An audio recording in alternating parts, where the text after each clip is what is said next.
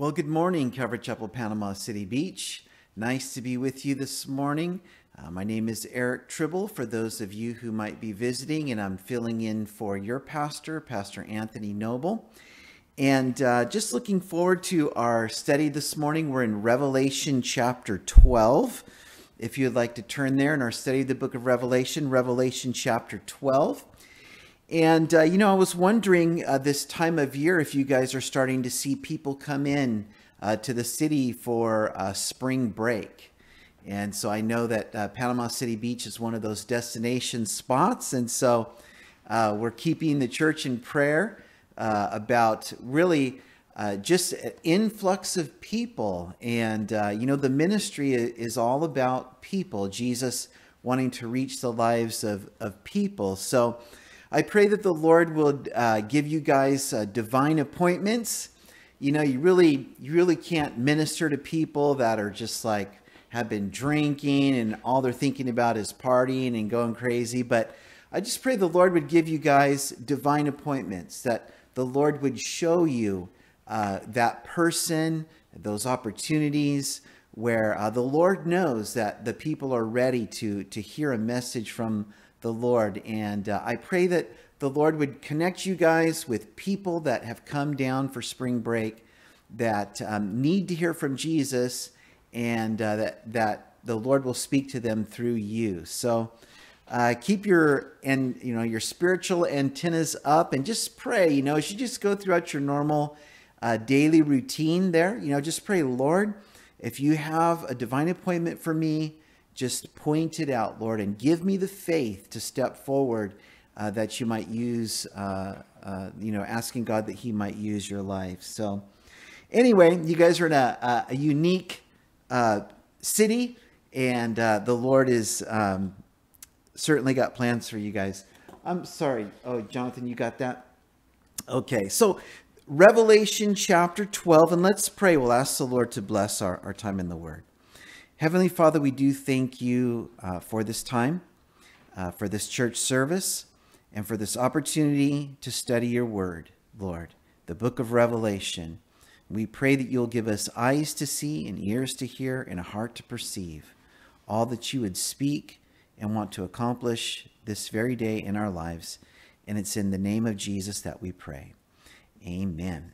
Amen. All right. Well, Revelation chapter 12 is really a unique section in the book of Revelation.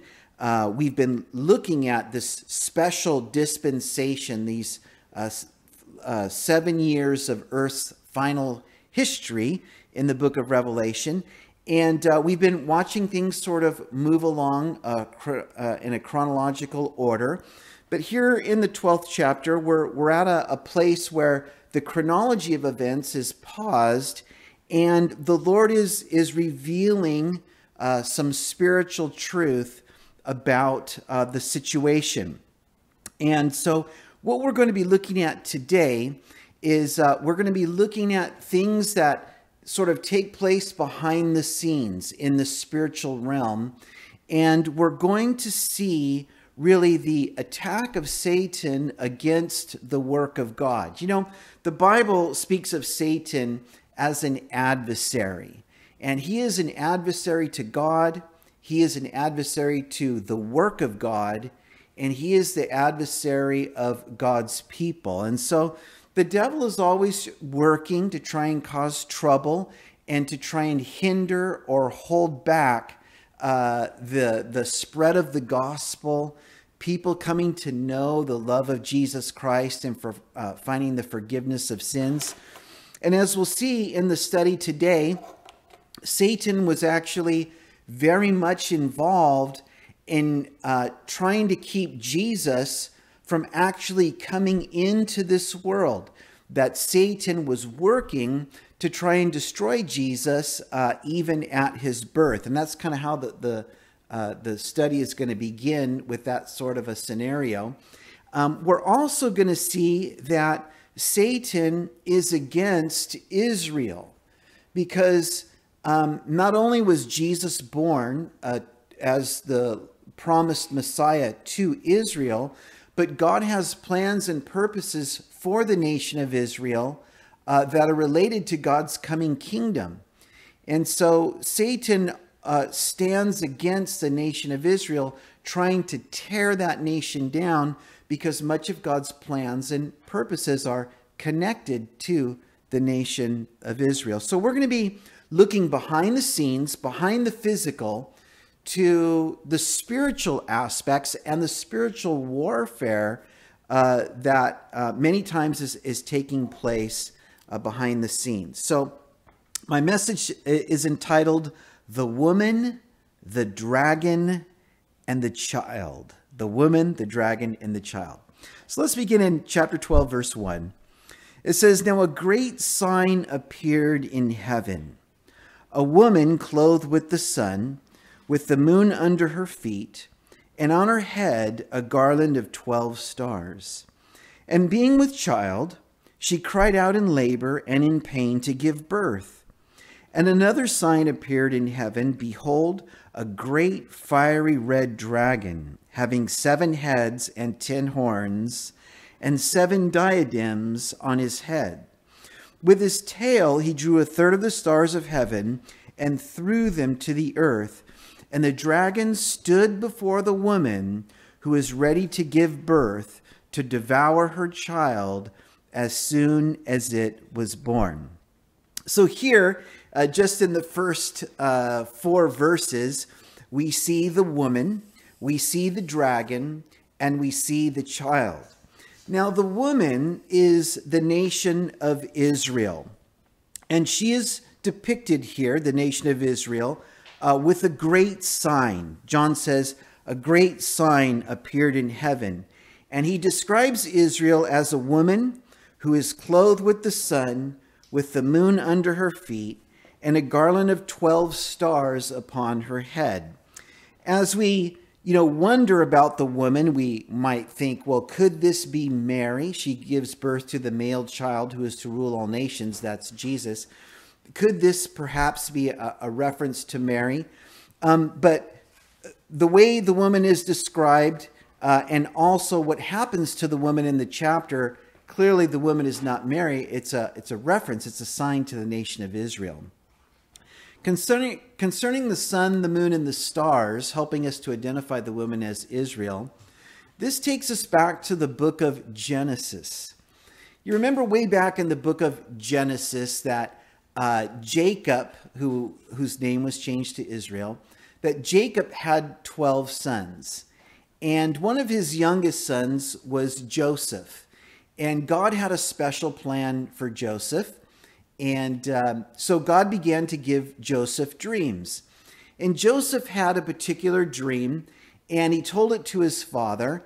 And he said, Dad, in my dream, the sun and the moon and the 11 stars bowed down to me. And Jacob answered and said to Joseph, What is this dream that you have dreamed? He said, Shall your mother and I and your brothers indeed come and bow down to you? Jacob understood that in Joseph's dream, the sun, the moon, and the 11 stars referred to Jacob, Jacob's wife, and also Joseph's brothers. And so here we see the nation of Israel depicted in this way, and we have the Old Testament to help us sort of decipher the meaning of a woman clothed with the sun, the moon, and the 11 stars, a garland of 12 stars on her head. This is the nation of Israel. Number 2, or verse 2, being with child, she cried out in labor and in pain to give birth. So this takes us back in time now to the birth of Christ, the days in which the nation of Israel was about to bring forth their Messiah. Now, another sign, verse 3, appeared in heaven. Behold, a great fiery red dragon. So this sign hardly needs any interpretation. But in case you're wondering, if you look over at verse 9, this dragon is called there the devil and Satan. So this great fiery red dragon is a representation of Satan. So the sign appeared in heaven. Behold, a great fiery red dragon, having 7 heads and 10 horns, and 7 diadems on his head. His tail drew 1/3 of the stars of heaven and threw them to the earth. And the dragon stood before the woman, or Israel, who was ready to give birth, to devour her child as soon as it was born. So you will remember that when Jesus was born, that wise men from the east came, and they followed a star that they had seen. And these wise men came into Israel, and the star then sort of disappeared. It became difficult to see. Maybe clouds were, weather was in the area. And so the wise men made the wisest decision that they could. And they went to Jerusalem, because Jerusalem was the religious capital of Israel. And so they said, hey, where is the King of the Jews who has been born? Because we've seen his star in the east, and we've come to worship him.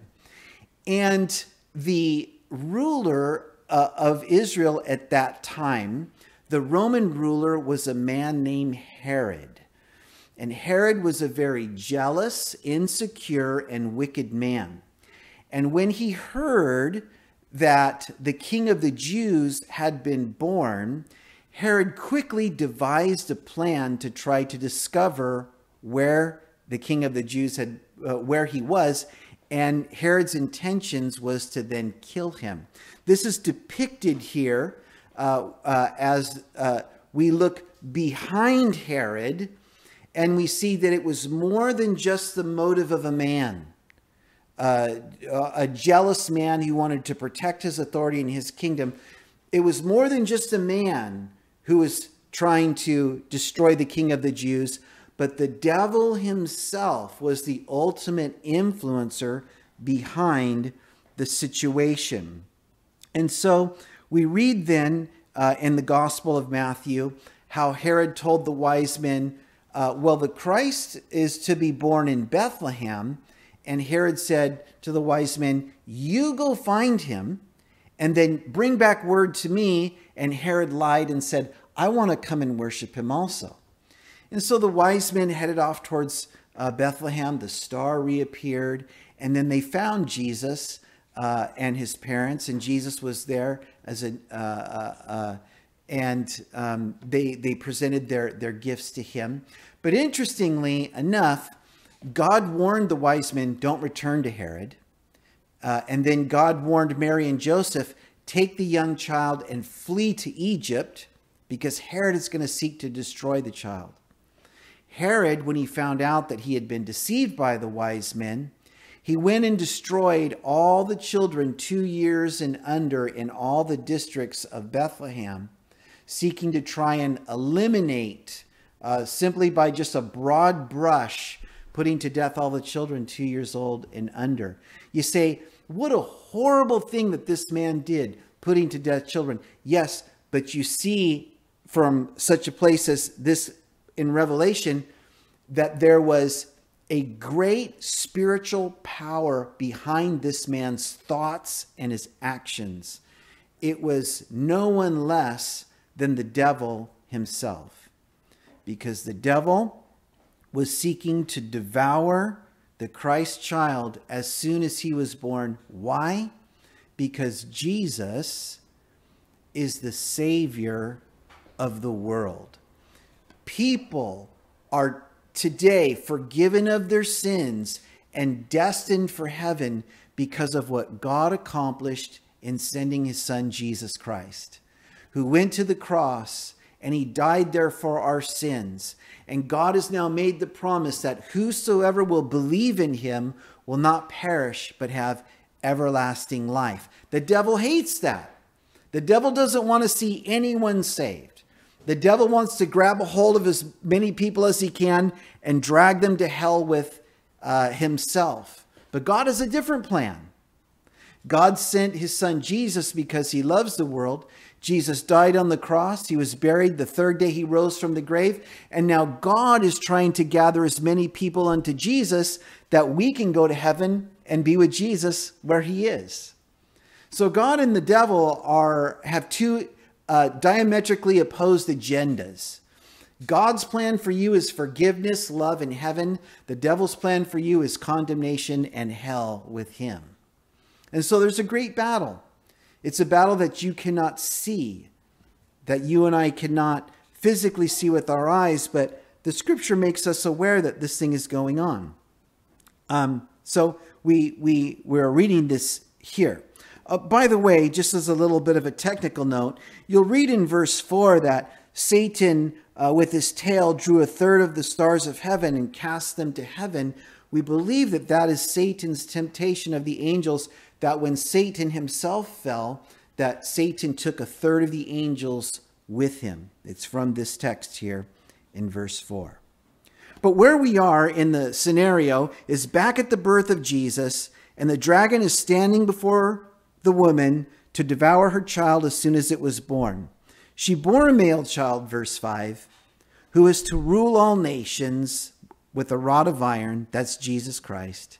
And her child was caught up to God and to his throne. So we go from the birth of Christ through his life, his death, burial, and we're brought to the time of Jesus' resurrection, speaking of Jesus' victory in accomplishing the salvation of mankind. So she bore the child to rule the nations.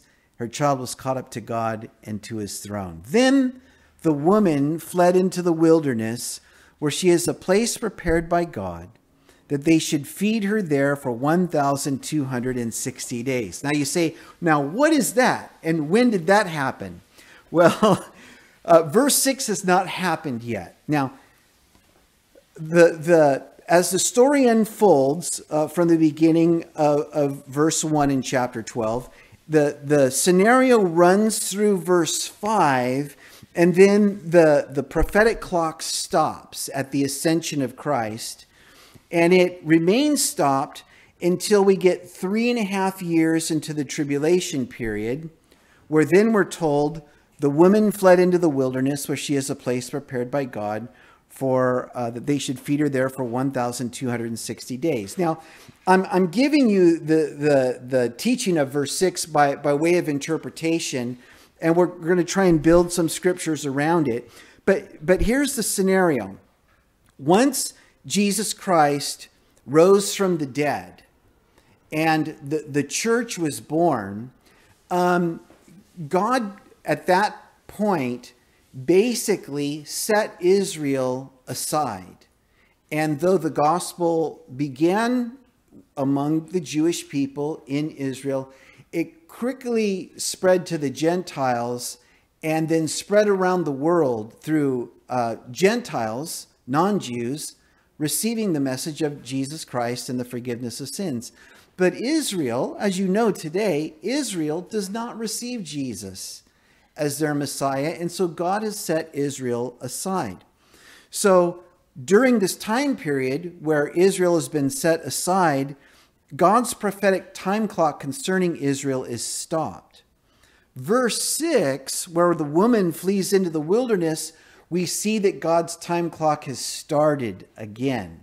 Now, God's time clock starts with the nation of Israel at the beginning of the tribulation period. But here we're taken 3.5 years into the tribulation to the time of, I believe, the abomination of desolation spoken of by Jesus in Matthew chapter 24. The abomination of desolation. And I'm sorry, if you guys are visiting and you haven't been with us in the book of Revelation, some of this stuff may be a little bit difficult to get your mind around, but we've been studying this for a number of weeks. So, with prophecy, we're putting pieces of the puzzle together. As you're joining us today, you might be looking at the puzzle and saying, I don't really see it, but we're going to do our best for you as we can. 3.5 years into the tribulation period, the Antichrist is going to enter the rebuilt temple in Israel. And the Antichrist, who's the world's final leader, is going to declare that he himself is God, and he is going to demand to be worshipped. So this world's final ruler, the Antichrist, will literally go into the rebuilt temple of the Jews and declare in the temple that he himself is God. The scripture calls that, or refers to that, as the abomination of desolation. He defiles the temple. That's why it's an abomination that causes desolation, because of the Antichrist's blasphemy, claiming that he himself is God. It defiles the temple. Well, Jesus warned the Jews that when they would see the abomination of desolation, that they were to flee Israel. And that's what we're seeing in Revelation 12, the woman fleeing into the wilderness. Jesus warned the Jews, when you see the abomination of desolation, this is still future in time.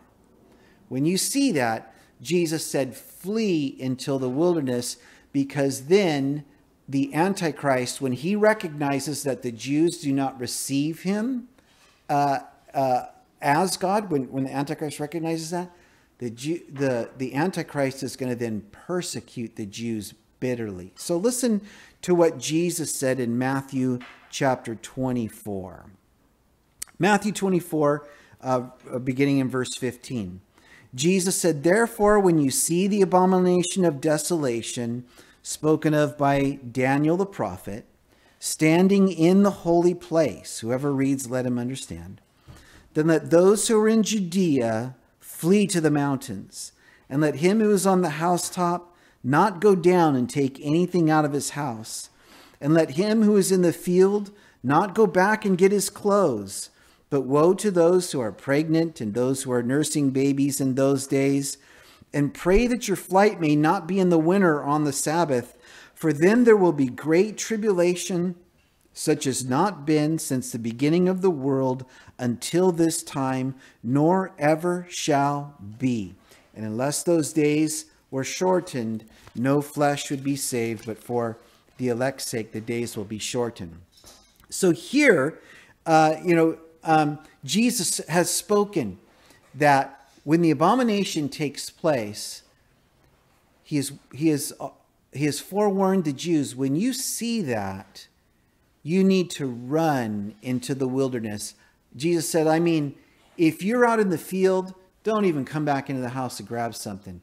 If you're on the housetop, when you just jump off the roof and when you hit the ground, you just start running, because the Antichrist is going to persecute the Jews as he realizes that they do not receive him.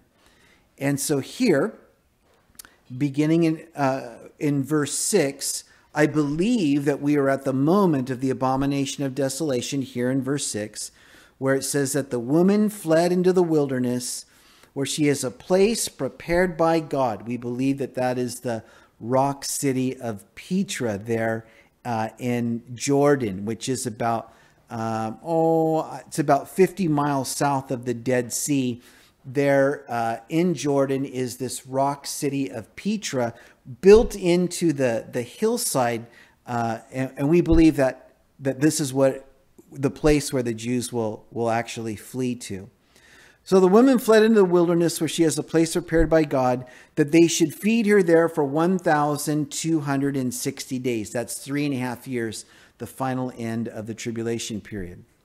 Now, moving on, verse 7, it says, and war broke out in heaven. Now, I personally think that the war that breaks out in heaven here is over the issue of the abomination of desolation, that Satan has influenced such an offense that Satan would send his man, the Antichrist, into the rebuilt temple of the Jews, the temple which will be called by God's name, and that this man will speak openly, claiming that he himself is God, and he will demand the world to worship him.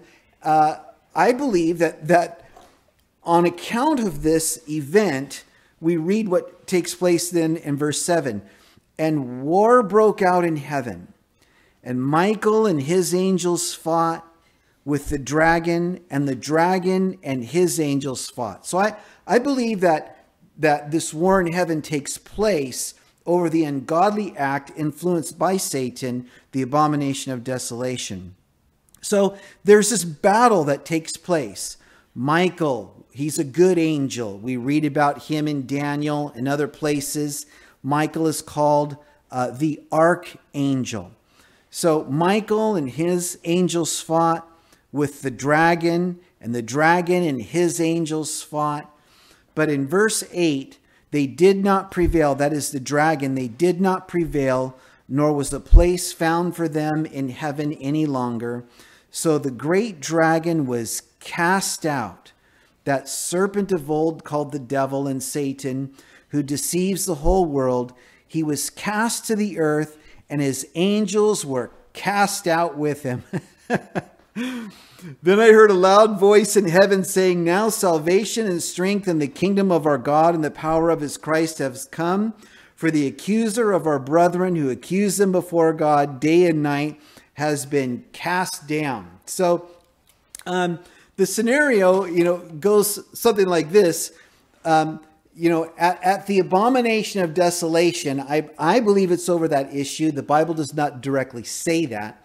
But when that event takes place, war breaks out in heaven because Satan has risen up such an offense that Satan's presence can no longer be tolerated in heaven. Did you know that today Satan does have access into the heavenly realm? And as we read, he is the accuser of the brethren. The Bible teaches that Satan still has access into the heavenly scene, and that he uses his access to accuse people before God. You remember that on one occasion, the angels of God came to present themselves before the Lord, and Satan came with them. And God said to Satan, where have you come from? And Satan said, walking back to and fro on the earth and considering those on it. And God said, well, have you considered my servant Job? Oh man, I hope God doesn't bring up my name. He probably has no reason to. But God says, have you considered my servant Job, that there's none like him on the earth? He's an upright man. He's just and he's faithful. And Satan said, well, let me at him, and I'll bet Job will blaspheme you and he'll curse you to your face. And so the beginnings of the book of Job, that's how it starts. But you see there that Satan does have access to heaven, and that when Satan conversed with God in heaven, Satan accused Job that Job only served God for what Job could get out of it, and that if God took away Job's blessings, Job would curse God to his face. That was the accusation of Satan.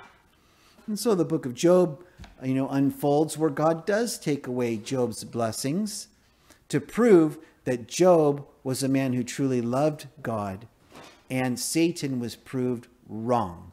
Job was faithful. But that's a little background to illustrate that Satan today still has access to heaven. And in his access to heaven, he is the accuser of the brethren. He accuses us before God. And so at this point, 3.5 years into the tribulation period, that much is sure, that it is at the 3.5 year mark. And that's part of the reason why I believe it's over the abomination of desolation. Verse 9 says, the dragon was cast out. Satan is cast out of heaven at this point, 3.5 years into the tribulation, no longer having access there. And so that great dragon was cast out, that serpent of old called the devil and Satan, who deceives the whole world.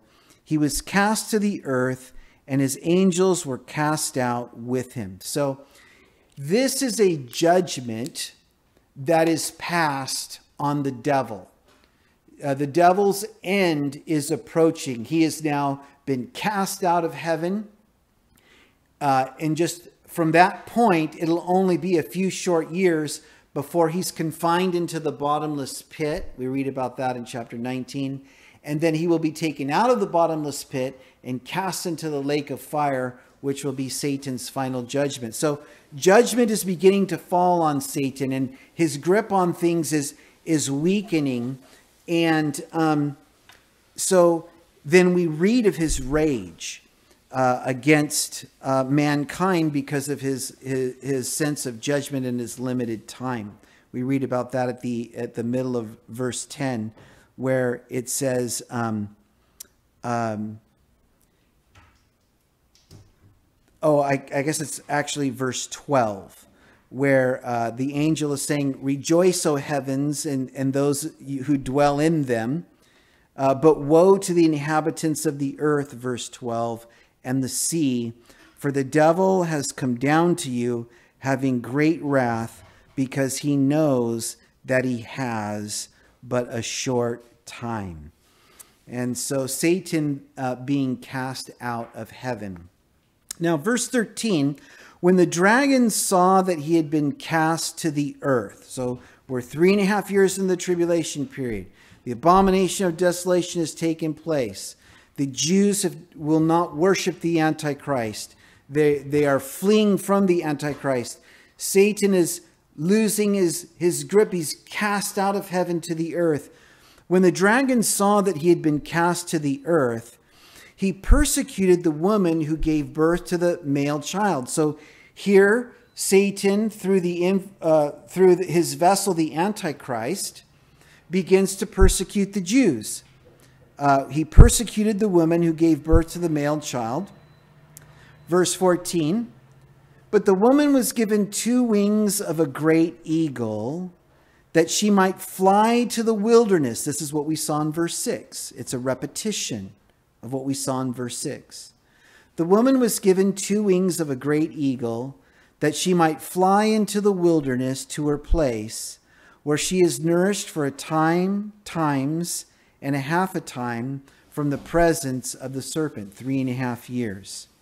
"So the serpent spewed water out of his mouth like a flood after the woman, that he might cause her to be carried away by the flood.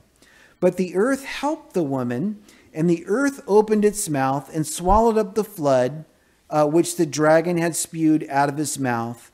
And the dragon was enraged with the woman, and went to make war with the rest of her offspring, who keep the commandments of God and who have the testimony of Jesus Christ."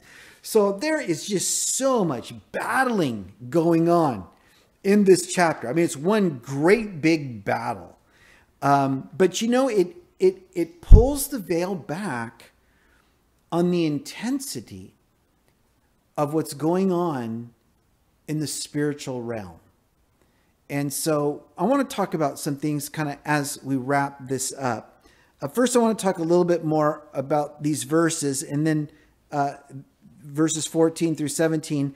And then I want to talk about some things concerning how we get the victory over the work of the devil.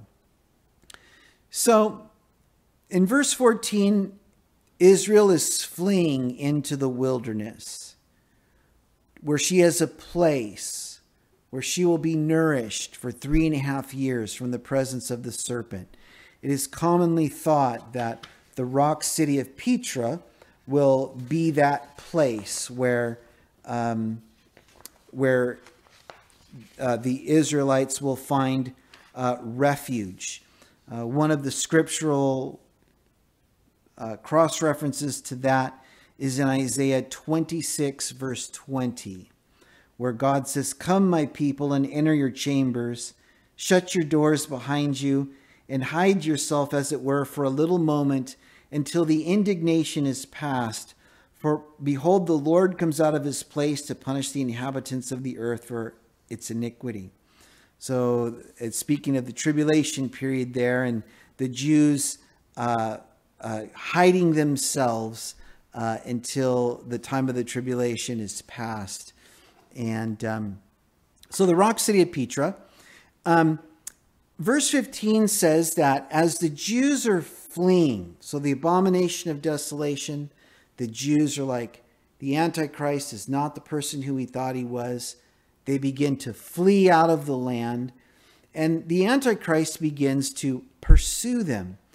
Here it's spoken of as the serpent spewing water out of his mouth like a flood after the woman, that he might cause her to be carried away by the flood. This could be some sort of some act of weather where there's a heavy rain and flood that Satan is able to maybe create. My personal opinion is that this is the troops of the Antichrist that pursue the fleeing Israelites. And as the troops of the Antichrist come upon the Israelites as they're fleeing, God simply opens the earth and swallows up the army that is chasing after them. That's my personal, if I have to direct the chosen on this, you know what I mean? I'll have the Antichrist and his troops going after the people. They might choose to have a huge rainstorm that was somehow brought on by the devil. But either way, the flood after the woman is swallowed up by the earth as God opens the chasm to catch that which was seeking to overtake his people. The earth helped the woman. The earth opened its mouth and swallowed the flood, which the dragon had spewed out of his mouth.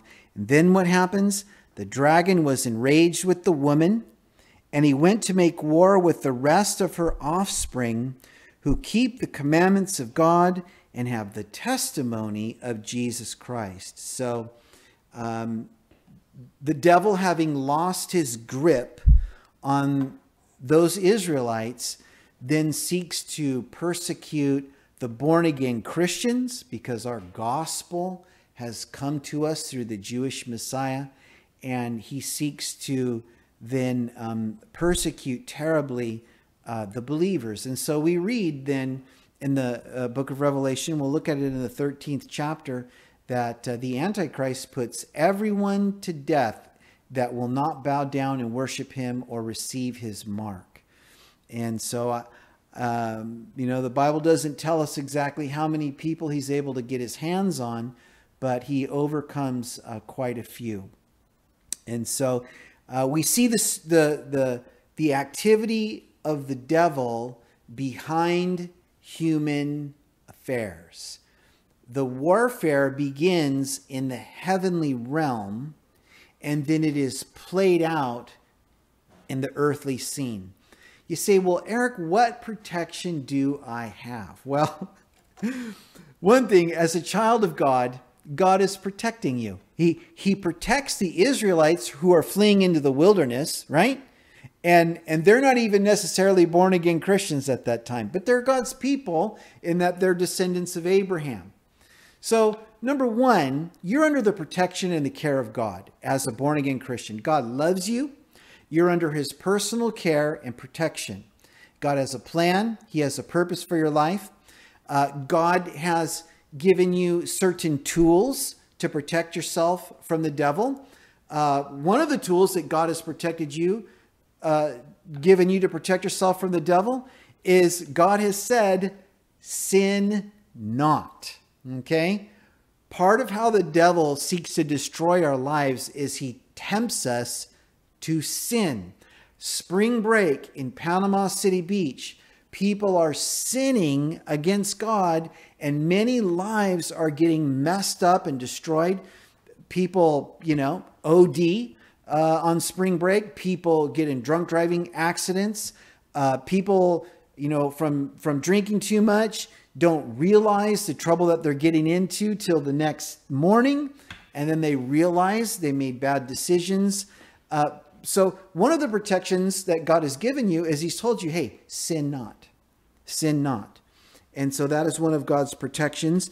But here particularly, we're told how people overcome the devil. Look at verse 11.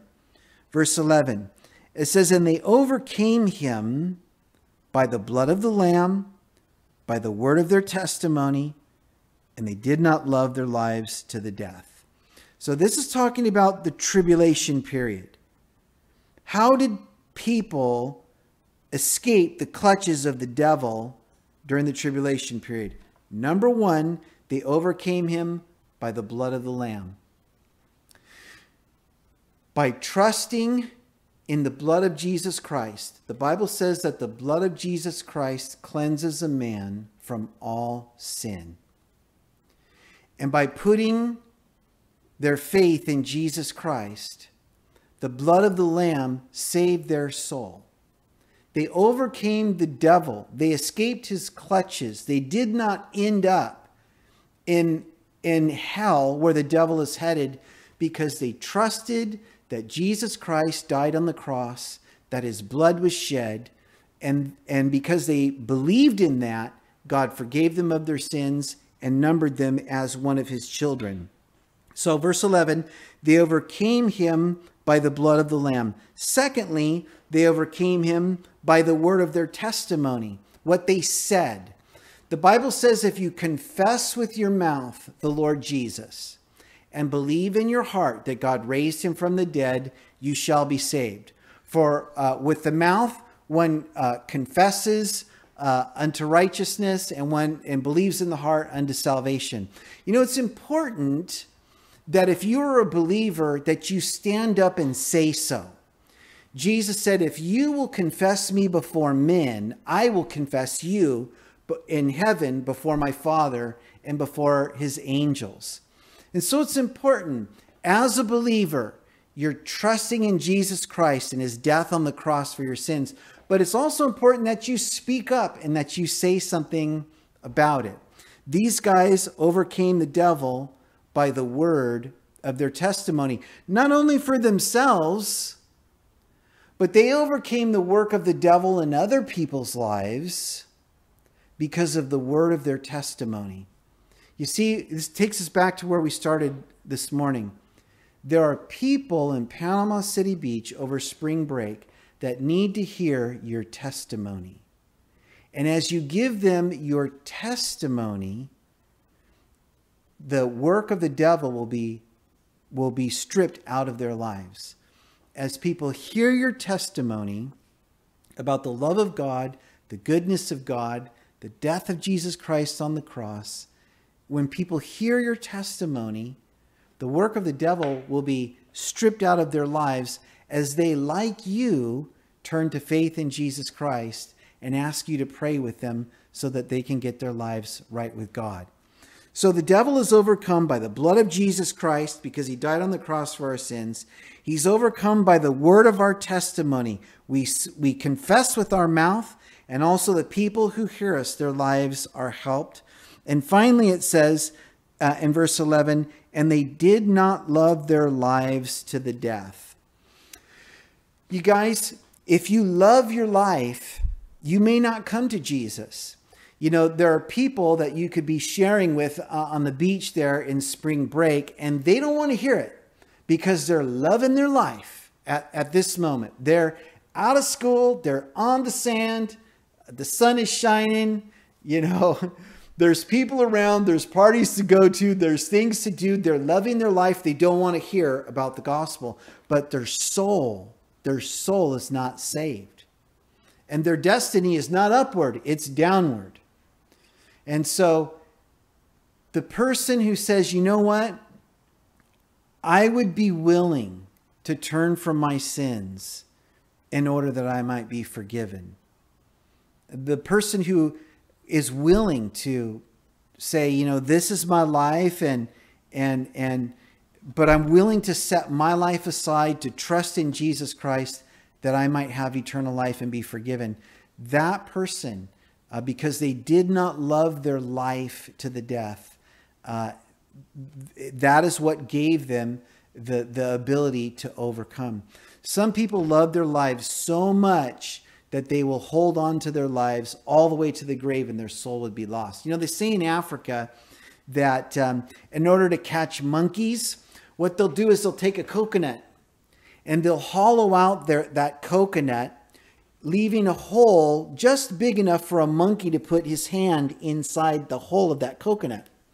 So what they'll do is they'll take rice and they'll put it inside the coconut, and they'll tether the coconut to something like a tree. Lay the coconut on the ground. The monkey comes around, picks up the coconut. He looks inside. He smells it. And he realizes there's food in there. He puts his hand in the hole of the coconut, feels the rice, and he makes a fist. And he can't pull his hand back out of the coconut. And of course, the coconut is tethered to the tree. And so the monkey is trapped because he won't let go of the rice.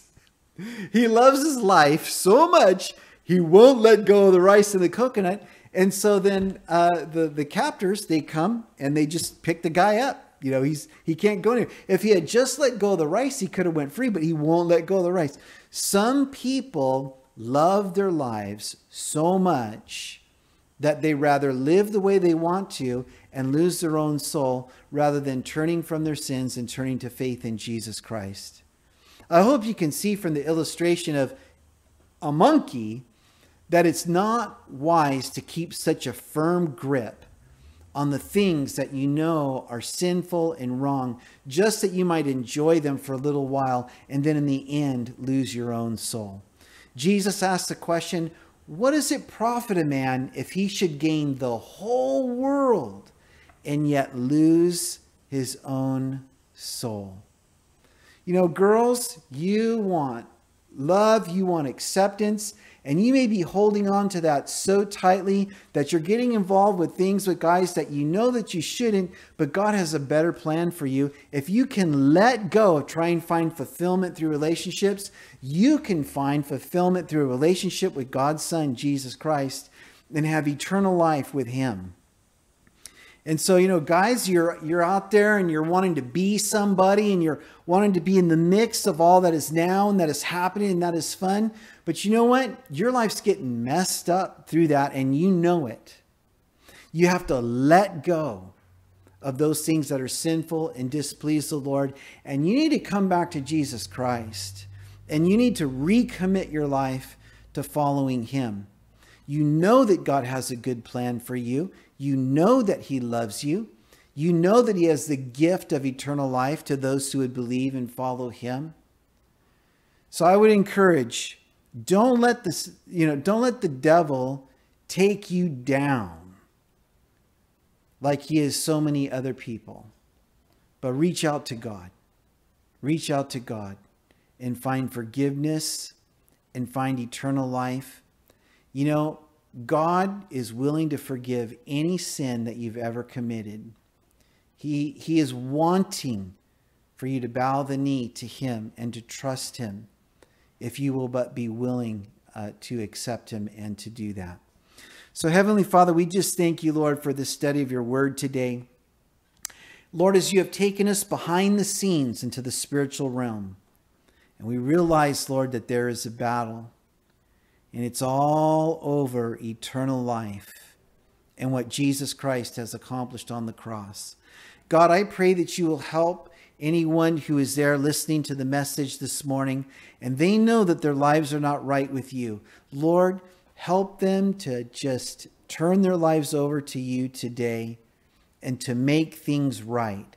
Lord, that their lives might not be destroyed in Panama City Beach this spring, but that their souls might be saved in Panama City Beach this spring.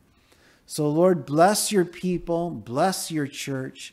We ask your blessing upon Pastor Anthony and Desiree, that you will strengthen them and bring them back into the teaching function, Lord, in the church, Lord. And may your grace, Lord, may your grace rest upon the people of Calvary Chapel, Panama City Beach. Lord, I pray that your grace will rest upon the area of Panama City Beach as it's heading into spring break days. Lord, and I pray that your Spirit will work. I pray that your Spirit will save. I pray that your Spirit will work. I pray that you will give your people, Lord, those divine appointments. Help them to be watchful. Help them to be ready when that occasion dawns upon them. They might realize, hey, this is the work that God has called me to do at this moment.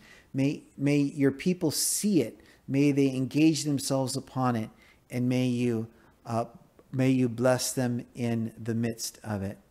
And so, Lord, we thank you for these things this morning, and we worship you, and we commit ourselves to you, God, in the name of Jesus. And all God's family said, amen. Amen. All right. Well, the Lord bless you guys.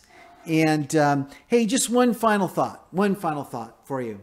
You know, it says here of the devil that he is the accuser of the brethren. Hey, let's not be like that. Let's not be like the devil and be accusing one another. Let's not be like that. It speaks of the word devil. It means slanderer. Let's not be like that. Let's not be slandering and accusing. Instead, let's use the words of our mouth to glorify God and to preach the gospel. Amen. David said in Psalm 34, "He who would love life and see good days, let him keep his tongue from evil." And so I don't know. It's something out of the text here, and maybe there's some application there. But may you use, as David, who said this? I think it was David. He said, "Let the words of my mouth and the meditation of my heart be acceptable in your sight, O God." And may the Lord have his hand upon you for these things and be in your midst in a very special way. And we look forward to tuning in and being with you guys next week. Until then, God bless you.